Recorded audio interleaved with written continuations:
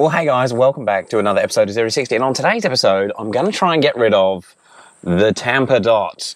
So if you've been following along, we've had this X5 for probably a bit over a month now. Had a few issues with the transmission, which we managed to fluke and fix, and I think the first week that it was actually out on the road, we developed some issues with the light control module.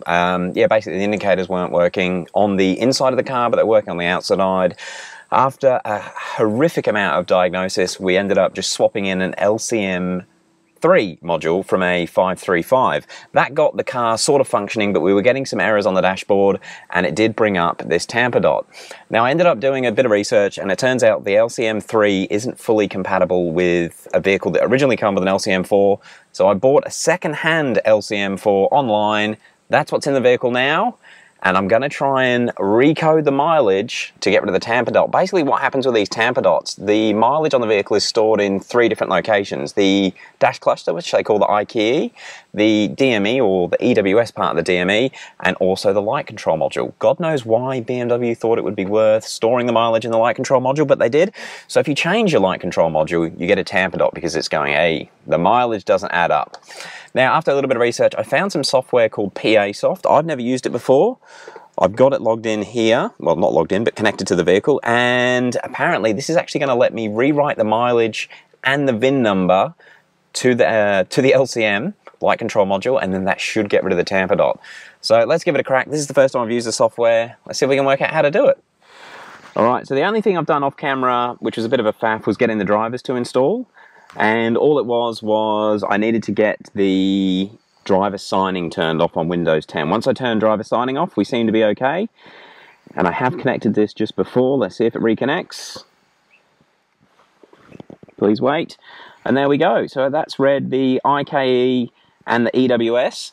Now, as I mentioned, oh, let me just turn the music off. As I mentioned earlier, I'm pretty sure the mileage is stored in the IKE, the EWS, which is pretty much just the DME. And actually, interestingly there, it looks like the DME has stopped counting since we changed the light control module, because we've done about, because it got driven to Queensland Raceway. We've done about that difference in mileage.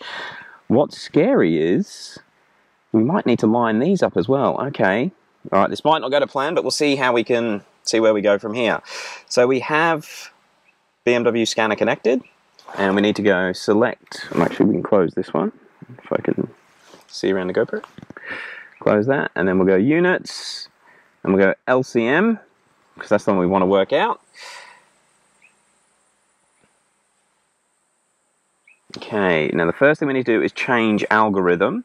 Now that's to make sure that the software is talking to the light control module with the correct algorithm, I guess.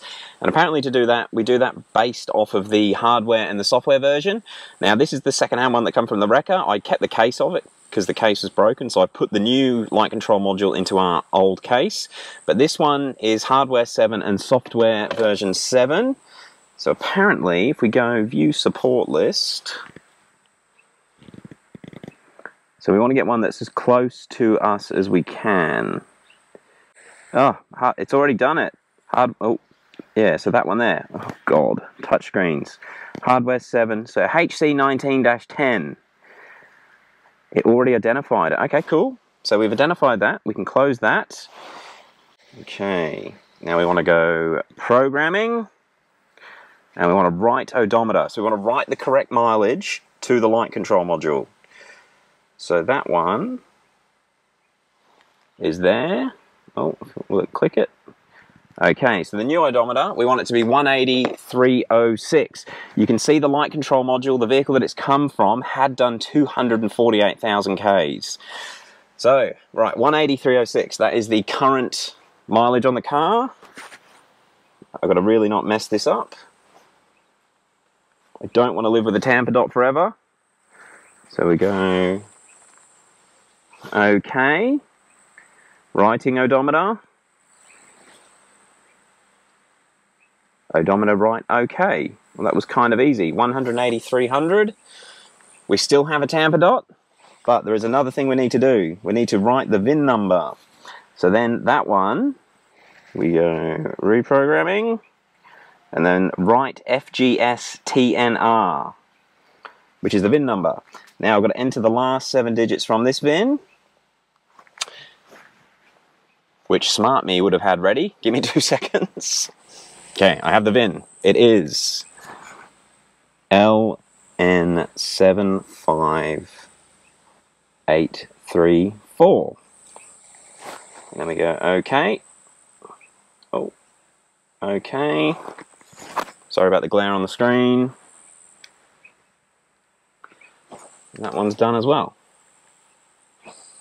And I think that should be everything corrected.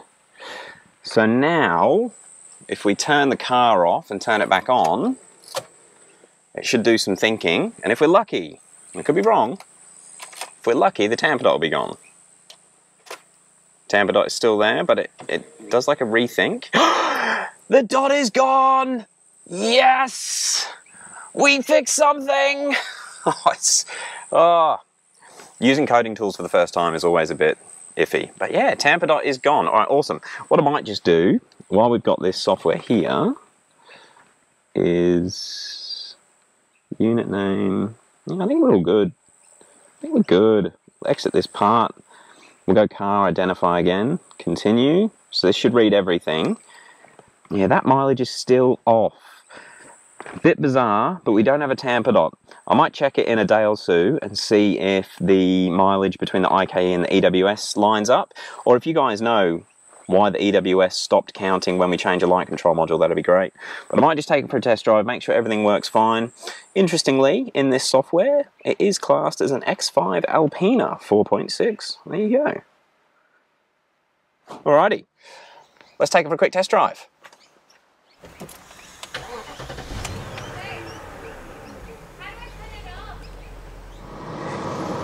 So just getting back from the drive, and yeah, no errors. Indicators are all working. I did quickly do a light check when I was out there, but hopefully you can see turn the lights on, radio dims. It seems to be fixed. One thing I will just do quickly, I will do another restart because we've still got different mileage between the EWS and the IKE. In fact, we'll probably just scan that again and just see if it's updated now that we've done a few Ks. So turn her off. Lock the car. Unlock. And turn it on again. Just see if that tamper dot pops up.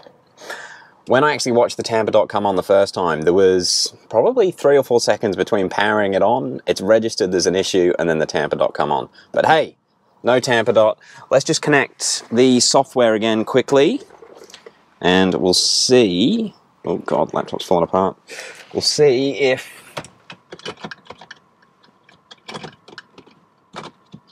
oh, this was way too ballsy trying to plug that in on camera. I think I got it. Okay. Yeah, we'll just see if the EWS and the IKE has still got different mileage. Oh, it's so hard doing this one-handed. Okay, right. Turn the aircon. Okay, car identify. Continue. Hardware is not ready. Okay. Turn everything off. Turn it on.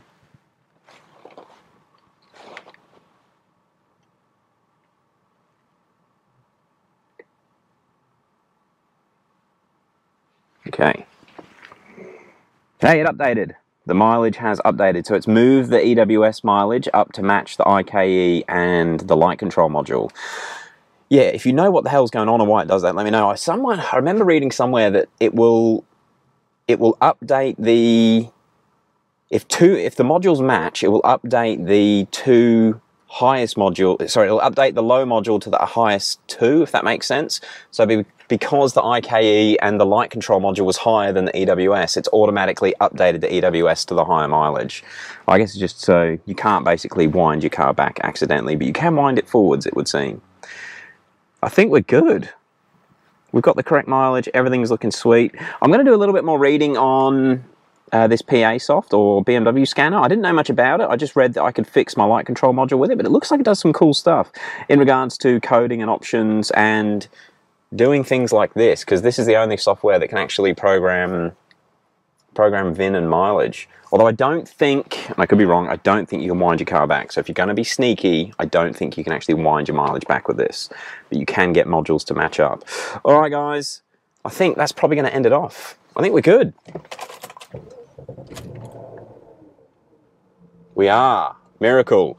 I'm going to have a review on that unit in the next week or two. It's been good. I may wait until I get the actual iBus app fully installed. Well, the dongle. But pretty happy with it. The only thing I don't like about it is it's supposed to have better ways of internet connectivity, and it's not been much better, to be honest. It's still a bit dicky connecting it to an Apple. Wouldn't be an issue if I had an Android phone. But anyway, all right, we'll end it off there. Thank you very much for watching. If you've got any questions about reprogramming your LCM module using PA Soft, let me know. It was a fair bit of messing around to get the software to install in Windows 10. Again, if you're having struggles with that, let me know, but I'll put I'll put some notes in the description on how to get to work as well. But yeah, we're good. Fixed. Hope everyone's having a good Christmas. Peace.